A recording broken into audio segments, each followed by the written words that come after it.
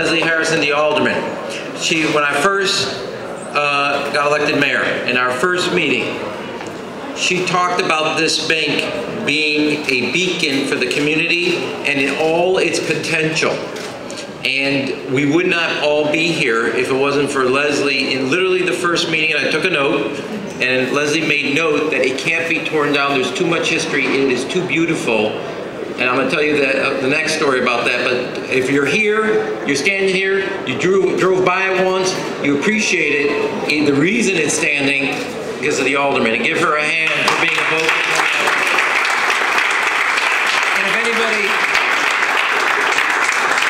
and let me say this, if anybody's ever been in a meeting with Leslie, you really don't have to write it down. You'll remember if she has a point. Trust me, if you're on the other end of that. The second thing is, Amy and I, my wife and I, were driving around with Theaster early in my first term. And we were looking at his other property and what his vision was and what he was doing from the home to the workspace and what he envisioned for all the community, which an outgrowth of that would happen to be a public housing facility that's now a literally, I would call an artist community kibbutz-like project that is open. But we drove by the bank and Theaster had his vision and it recorded what Leslie said. And at the same time, without naming any department specifically, but it was going to be torn down. It was scheduled 2 weeks to be torn down. It was fortuitous that literally I happened to be driving by. I said, well, Theaster has plans for it. Well, it's too risky.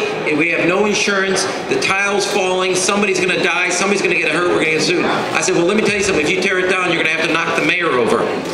And if you knock the mayor over, you're going to have to also knock the mayor's wife over. My recommendation is don't mess with the first lady. It's just go ahead and do what you want. Subtle suggestion. And that became the process in which we then decided not to. We put the canvas up, and then that's why we're all here. And it all started with Leslie, started Drive with Theaster, and I can't thank the foundation enough and all the parties that were here to making this happen. And the idea that with the Chicago Architectural Biannual, the world has come here, and that this would organize and be open at the time that the world's here. So it's not just a downtown event, but it's across the city. And then I want to say something specific about Theaster. Many artists who make it in Chicago leave Chicago because they don't think Chicago's big enough for them.